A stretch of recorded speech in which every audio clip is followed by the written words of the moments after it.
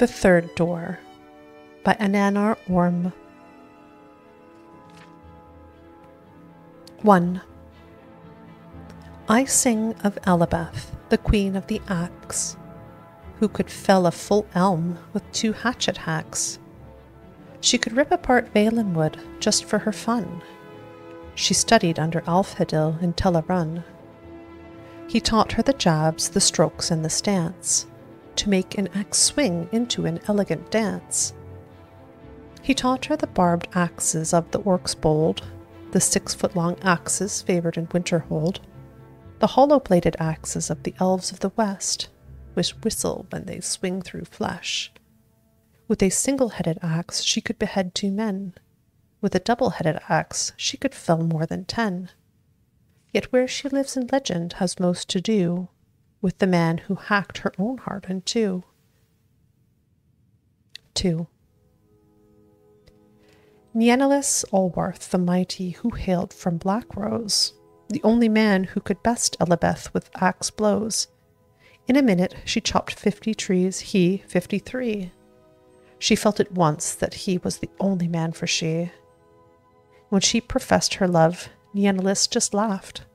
He said he loved more his axe handle than shaft.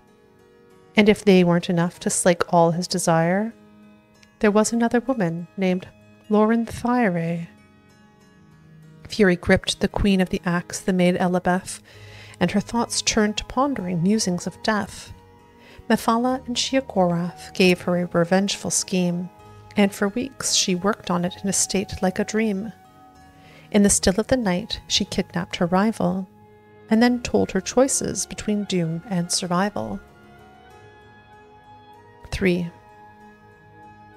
Lauren Thyre awoke in a house in the moors, in a room lightly furnished except for 3 doors. Elabeth explained that behind one of the doors the lass would find Elabeth's and her love the great Nianalas.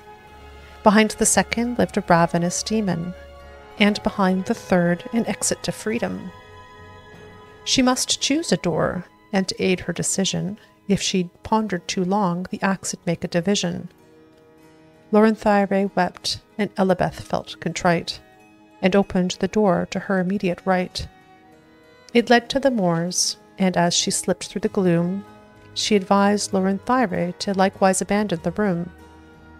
Lauren Thyre ignored her, and did not feel her will bend. Nianalis was largely behind the first door she opened. 4. Elabeth had lied. There was no demon of lore. The top third of Nianalas was behind the 3rd door.